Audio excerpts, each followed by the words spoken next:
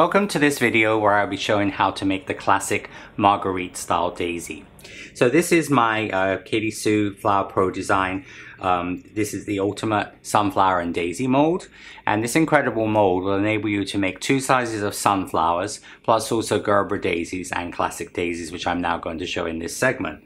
I will be using this part of the mold, which is going to make the daisy center. I'll be using this part, which will make the full daisy, and then I will be using this to make the buds, and then finally this part here to make the calyx. So let's get started. So when we make daisies, we're going to be using, first of all, some 22 gauge wire. This is green or white wire, it doesn't matter. I'm going to use some half width floral tape, so this is full width tape cut in half. I'm going to create a floral tape bud, like shown on many of my YouTube tutorials. Just stretch your tape around the end of the wire, okay? Get started and go 1, 2, 3, 4, 5. Then we're going to take a pair of pliers, and with a pair of pliers we'll make a fairly small compact hook, meaning the hook doesn't want to be too long, okay? Because ultimately this center part wants to be quite compact. So 5 times hook, then 1, 2, 3, 4, 5, and then continue down the wire. So I said 22 gauge white or green wire, come about 2/3 of the way down. Going to use just straight yellow paste, all right? So this is the flower modeling paste just in bright yellow. Of course, daisy centers do vary, and of course some varieties of daisy have creamy yellow color centers. You could even do this in brown, a little bit like a black-eyed Susan or coneflower type of daisy. So I'm going to take here is going to be a number 6 size ball of paste in the bright yellow, and just going to take this, so this will be a number 6 size, so this will go 1/3 below, 2/3 above. We're just going to condition this paste,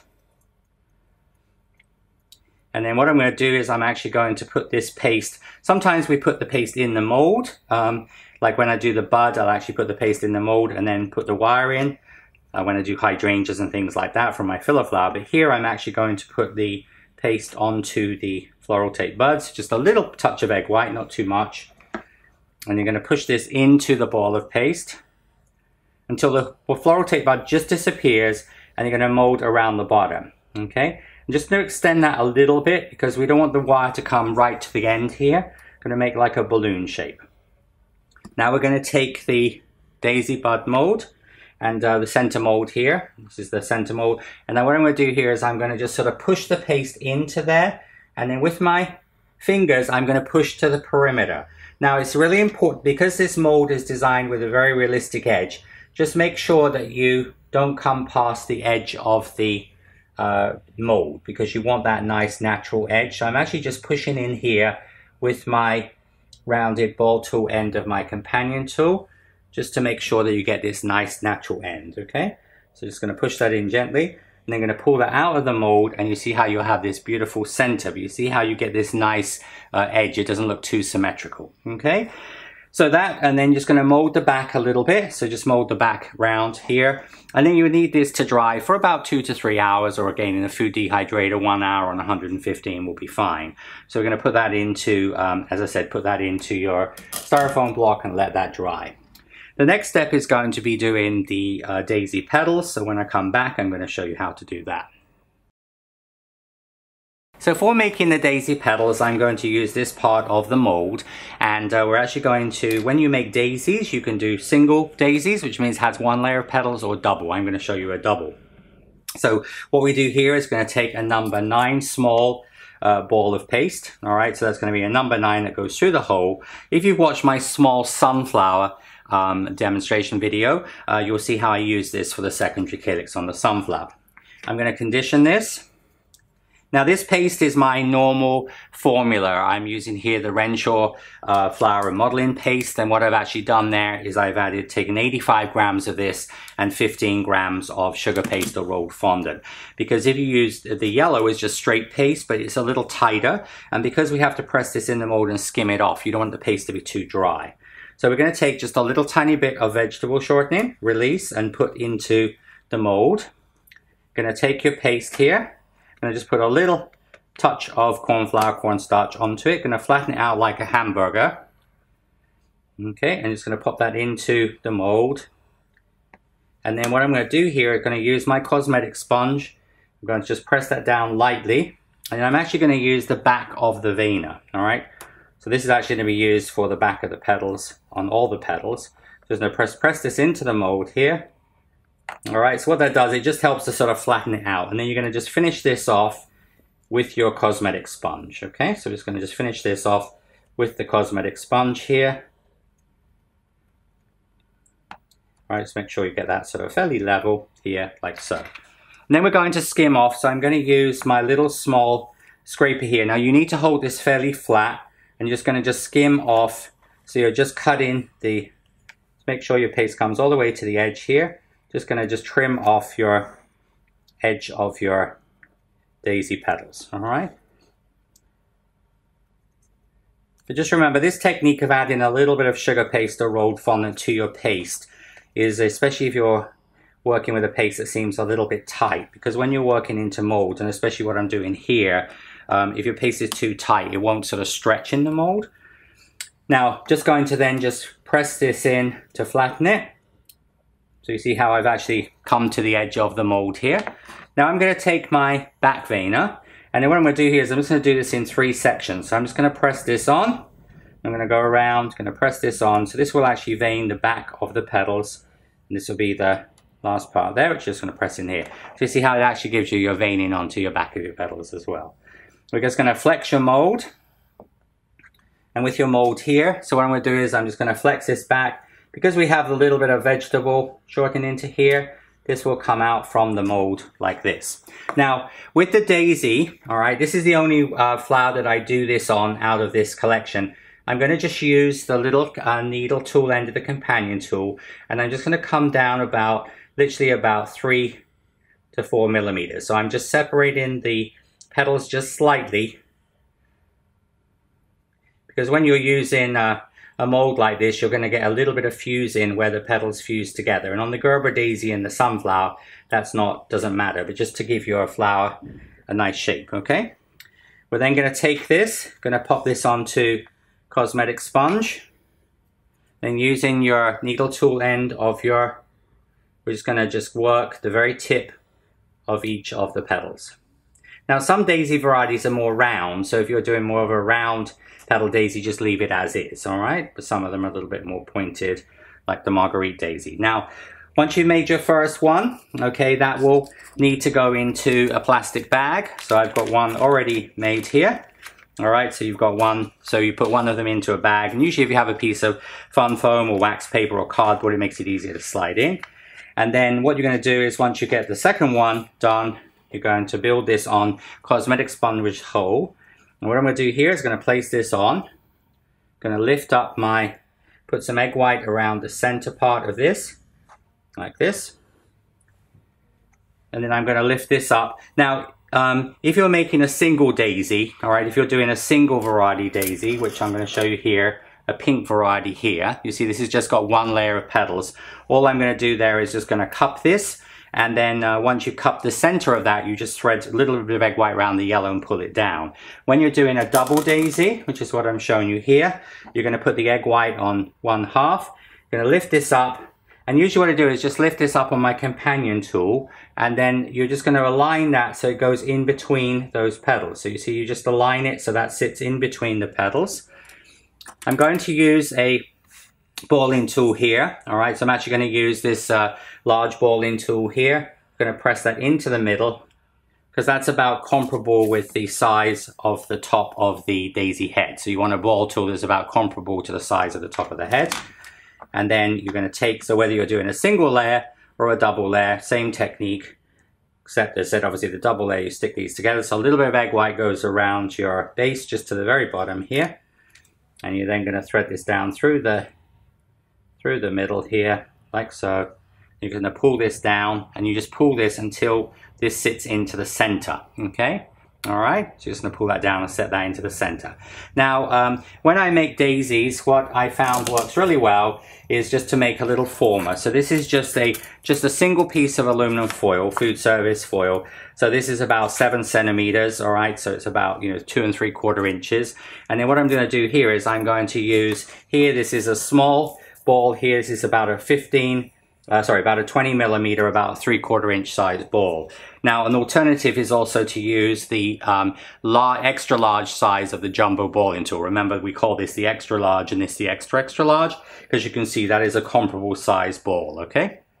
So you can either form the foil over the end of the tool here, like this, all right, or you can do that over your little half ball like this. So all of the flowers actually shown from this mold, the sunflower, the small sunflower, the Gerbera daisy, and now the daisy, are all made with a former but using different size little balls, okay? So you're going to make a little hollow here. You're going to make a hole in there with a toothpick, all right? And then what you're going to do, then you're going to just take your daisy. You can of course have these pre-made. Take your daisy, you're going to slide the daisy through here like this. And then you can either put this on the top of a drying rack, or you can just take a paper clip and just put a paper clip on the bottom of the wire. That's a really cool way and easy way to assemble that. Now, usually with the daisies, you don't have to use any foam on these, all right? But what you can also do is you can just like hang this upside down for a few minutes. So the inside petals, you see, will almost like sort of hang upside down, and then you can stand it up, so this will then obviously dry so you get this nice shape. So, but as I said, normally I don't use any sponge on here. I'm just going to create the layer of the petals. Now, when you were doing the single one, exactly the same. So this is obviously the single daisy here, exactly the same, dried in the former, all right? And of course you could do these in all different colors. It's really fun. And then another use of the daisy is to do unwired daisy. So for example, for cupcakes, for craft application on frames, on cards. So all I did there is when you make the daisy, you just press a number 5 size ball of paste into the mold, so that will fill it level. You take that out and you then just make a single or a double daisy, hollow it, and then you just attach that into the middle with a little bit of egg white, some super bond, or as I said, glue for craft application. And you have a beautiful, as I said, Marguerite daisy there, which you could use in all different craft application. So that's how you would make how we would make the daisies. So once we've made the daisies, the next step is going to make the buds. So I'll be right back to show you how to make the buds. So now we're going to move on to make the buds. Now the buds we're going to use exactly the same as the flower, all right, we're going to use, but this is a 24 gauge wire. So for the buds we use 24 gauge wire, and then we're going to go around 5 times, hook 5 times to make the large bud, all right? So that's 5 times hook times wire. So it's exactly the same as the flower, except it's on a slightly softer wire. Remember, the higher the number, the softer the wire will be. So then we're going to take your white paste here. So we're going to use a number 7 small ball of paste for the large bud. So I've already pre-measured this. So this is going to be a number 7 small. That means that that is going to just go through the number 7 hole. This will be made in whatever color the flower is going to be made in. So pink, yellow. There's a lovely thing about daisies. You can make these in orange and all different colors in the autumn, fall time. You could do like sunflower colors. And it's a perfect complement with the sunflowers or with the Gerbera daisies. So we're just going to just make this ball of paste. Here we're going to use this very similar to like in my ultimate filler flowers like the hydrangea. Put a little bit of cornstarch onto this, and you're going to take the cavity. Now you just pop that into the cavity, just press it in with your finger. I'm just going to press it in just slightly with the end of the balling tool. Okay, you're going to take your wire here. I'm going to put a little bit of egg white onto your floral tape bud. You're going to push this into, just push it so it just disappears into the paste. And then what you do is you're just going to flex the mold like this. So you just flex it one way and the other way. Just going to mold it round the back. And when we remove this from the mold, voila, you get an incredible bud for your daisies. Now these buds could be also made in very, very pale green, like the color I showed, the hydrangea, nicotiana, and some of the other things. And you can use these for love in a mist buds. The Nigella love in a mist has a very similar bud to this.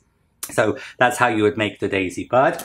And then when you make the small daisy buds, okay, so when we make the small daisy buds, what we do there is we're going to use same wire, 24 gauge wire, but I've just made this 3 times hook times 3. So the floral tip bud is just a little bit smaller, so 3 times hook times 3. So here I'm going to take a number 6 size. So this is just a regular number 6 size. So 1/3 below, 2/3 above. So what this is going to do is it's going to make a smaller version of the bud, but in the same mold. So you're just going to drop that in. Again, just going to press that in gently. Little bit of glue onto there. Put that into the mold, and then again you're just going to just make sure that sort of stands up, and then just flex the mold around the back like that. And you see when this comes out, this is going to give you a smaller version, and you just mold this around the back like that. All right, so you see how you have the two sizes of buds. So you have the number 7 small, and then number 6, you get a slightly larger and smaller bud. So the buds and flowers would need to dry, okay? And then once they're dry, we're going to move on to the calyx, which will be the next step coming up real soon. So now going on to the calyx. So we're going to use the little small cavity here for that. Now, in my in volume 1, in book number 1, when we did book number 1, I actually showed on the Bavaria. So on book number 1, we showed on the Bavaria using a daisy cutter. And this is actually the same calyx size as the daisy calyx here. So if you don't have a daisy cutter and you're making Bavaria, you could just use exactly the same technique as I'm doing here with a number 6 size ball of paste, and then you 6 small size ball of paste, and then you just would cut it into quarters. And that would be what we use for the Bavaria. So when you watch the videos, because obviously this is a brand new mold. And you know, the whole idea with Flower Pro is not only to sort of be able to make flowers less expensive as far as labor goes, because you can do most flowers in half the time with using cutters and veiners, but also your investment in financial investment as well, because you don't have to buy cutters and veiners. Everything is done in the mold. So you're going to take here, this is a number 6 small size ball of paste, all right, so number 6 small, so that means that goes through the number 6 hole, all right, so just going to go through, so this is going to go through the number 6 hole there, okay, and then you're going to, again, we take a little tiny bit of vegetable shortening fat, white fat. The reason is when we have these shallow molds, if you've watched my, for example, like rose one, it's the same thing, so you're just going to flatten that out with your finger. And just push this into the mold here. But what it does, the vegetable fat or shortening, what it actually does, it helps to hold it stay in the mold, because this is very shallow, actually the shallowest of all the molds on here. And so if you just use corn flour, a lot of times it would move. And then you're going to skim this off, and when you skim this off, you're just going to do this in two sections, because you've got 4 and 4, so you're just going to go across like this and using a skimming action. And remember, you can also do this with a small little knife like this. This can also be used to skim off as well, okay? So you're just going to press that in with your cosmetic sponge. That always levels out, so that's usually the final touch with a lot of things. I'm going to take this off of the mold here. I'm going to pop this onto cosmetic sponge here, and then I'm going to take my veining tool on my companion tool. Remember, I said this is part of the filler flower mold. It's also sold separately with the small little mini pads, all right? So these do come together as a little kit as well. This is a great addition to your flower making regime. And then you're actually going to use the balling tool end of that. Just going to cup it. I'm going to take a little bit of egg white. And then what I'm actually going to do here is I'm going to brush egg white all over the inside, because this is a fitted calyx, all right? So a little bit like some of the filler flower calyxes, it's fitted. So you're going to take your daisy out of here. All right, so this is a daisy that's dry. And so you just slide the foil down. Okay, and then all we're going to do then is going to thread this through the middle, go through the hole, and this is just going to come up to the back and be popped on like that. How easy is that? All right, to make a fabulous daisy with Flower Pro is so easy. Okay, and so that's the daisy flower. And then if you're doing, just to show you a bud, I've got one here already in a little bag, but usually I just make them as I go, you know, to just make them as you go. So this one I just need to cup, just going to cup the middle, and then you're just going to put some glue onto this on the inside of it, and then you're just going to just take your bud, dry one here, and you're just going to build up your daisy. I'm just going to use your cosmetic sponge. You're going to use that. Again, such an easy way to get that on. And when you do the small one, it would be exactly the same technique. All right, so that's how you would do your daisies. And remember, you can also, with making sugar flowers like this, for example, you could stockpile, you can make lots of daisy centers, and then of course, then you can just have those dry, and then whenever you do daisies, you can just get your dry centers out, then move straight on to the next stage, depending on what color your customer or client wants. Of course, you know, you could also, of course, make white buds, have those ready. So these are things you can prepare in advance, just like on the calla, you can make your calla centers, have those ready dry. So when I come back, I'm going to show you how we color this and then how we finish off the daisy. So I'll see you soon. So now we're going to move on to the coloring of the daisy. So I'm showing the classic Marguerite daisy. So I'm going to use a super pearl, like a pearl dust. This is just like a white pearl dust. So obviously it's a little bit like a sort of an eyeshadow, just a pearlescent white. And I'm going to use that to brush over, just gently over the surface of the petals. Because this flower will be steamed, and this will give it a waxy look, just a little bit like Stephanotis that I did in my filler flower mold. So we're going to also just do a little bit of the pearl dust onto here. You know, some pearl dust is a little bit sort of more shiny than others. So if you do have one that looks too shiny, what I would suggest do is just cut it with some cornflour cornstarch. So use like half pearl and half cornstarch or cornflour. This is just straight out of the pot. So anyway, we're going to do that on, we'll do that also on the buds as well. So you're going to do that on all the white part of the daisy. Okay, so we finished with that. Now we're going to take a pale, this is a pale light apple green color, same color I used for the hydrangea and the calla. So I'm going to just use a little bit of that just on the white part at the base of the, where the calyx meets the buds. Going to use a little bit of that, so you just get that sort of soft greeny color coming up the side. And on the flower, now you're going to rub to get the excess powder off. And what I'm going to do here is I'm actually going to go around the yellow. So I'm just going to use this brush, but this had with very, very little green on it. So I'm just going to just go around and around and around. So you see how you're going to get this lovely subtle green, okay, onto there. Then we're going to take some yellow. This is a color called Harrison's yellow, which is like a golden yellow color. You could even use like the sunflower color. This is just a little bit more yellow. And we're going to again remove the excess dust because we don't want to get the yellow dust onto the petals. And you're just going to just brush this over the top. So what this will do, this will just sort of highlight, accentuate the texture on the center of the daisy, okay? And then finally, we're going to use a little bit of prairie green, which is a soft green I've used on quite a lot of my videos here.